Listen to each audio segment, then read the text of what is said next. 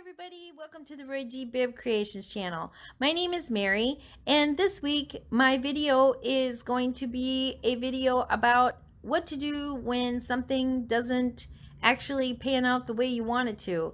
Actually, I absolutely love the way the project turned out, even though it's not what I originally intended. But it just goes to show you that with a little imagination and a little creativity, that you can come up with something that you're going to love just as much. So enjoy the video, hit that like button, subscribe, share, tell your friends about it, and come on back every week and let's make something new and fun out of something old and dull. All right? See you later. Have a good week. Bye. I have a lid from a coffee can, bleach on it. I have a stamp, and I've already started on the shirt. I'm just stamping it on with bleach, and then I'm going to embellish it.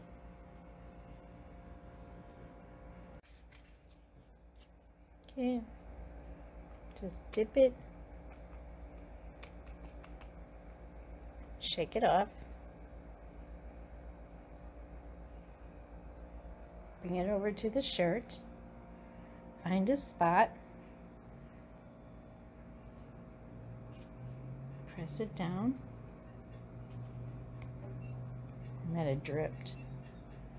Pull it up. You'll see that. And then that will eventually. And then just kept going. That's how it's starting to turn out. And we're going to embellish it after I get all this print. Then what I also did was in between, I just put some like insert of a newspaper in there and just move it around so it doesn't really transfer, and you're not getting it soaking wet anyway. And then when this gets pretty wet where I don't want to really have it against my fabric anymore, then I will just take and flip it inside out and then re-stick it in, because it'll be just fine. Then I can just continue using it on the shirt. I put the shirt in the dryer for a while and let it dry so that I can turn it. Now I'm doing under the arm because I want it to go seamlessly. I don't want it to stop, you know, like have a line right here. So I'm just going to keep continuing on dipping my stamper and putting it on the shirt and moving on from there, and then we'll eventually work towards the back. I see on the back that some did get through, but that's okay, because as we're putting on the stamp, it's all going to come out all right. Just a lot of repositioning, positioning your paper that's in there or whatever you got in between there. I have a shirt, cardboard insert to put in there, but it's got colors on it and I didn't really know how it would react with the bleach getting on it. So I opted for this right here. So, and we're almost finished with this. Pop it back in the dryer, and then we will move. In between dipping it, I shake it really good, like that. Then I come over and do a quick press, lift. That's all I do. Oops. Pick a spot, quick press, and lift. Keep doing that, changing your position from time to time. Come over, press, lift. Okay, that's all you do.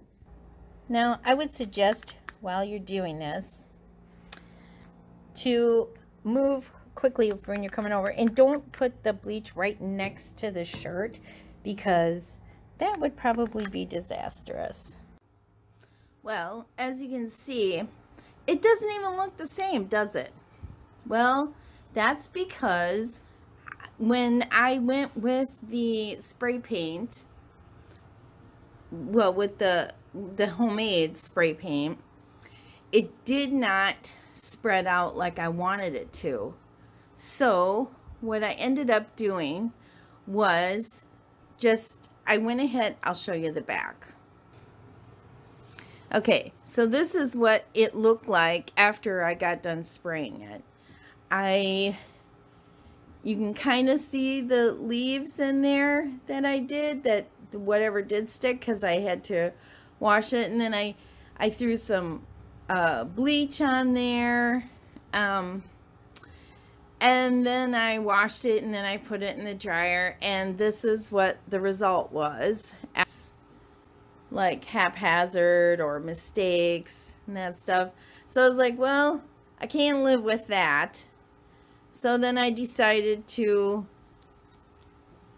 get out my tulip spray paint and do the front.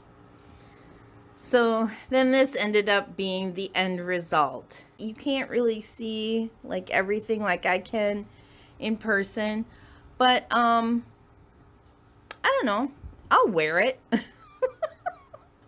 But as you can see, is that sometimes things don't turn out the way you want them to. So what you do is you just improvise. And I used a curtain, a lace curtain, and I laid it over it, and then I sprayed a little bit of white, and then I ran out of the white, and I didn't have any more. So then I took out the black, and I sprayed the black on. And then after I sprayed the black on it, I didn't move the curtain or anything. Then after I sprayed the black on it, then I sprayed the metallic like glitter paint. It's made by Tulip. Let me show you what that. These are the paints that I used. This is the black. This is the Tulip. I already threw the white away because I ran out of that.